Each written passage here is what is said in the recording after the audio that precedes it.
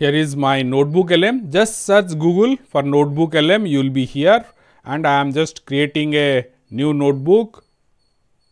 So it first asking me for the source.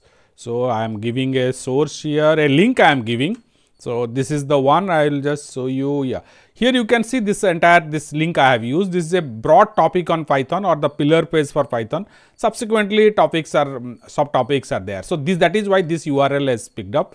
Fine. So I got this URL now. It has me. I can ask some basic questions here, chat with based on the focused in this particular source. So in the left side panel, I can add more sources, and then I can chat it here at the center, and right side is the audio overview. Here it will generate the podcast for me, which I can join also and ask questions to the discussion. So I can, this also we have used it earlier, we have discussed this more on this, and there are tutorial. I will leave the link in the description.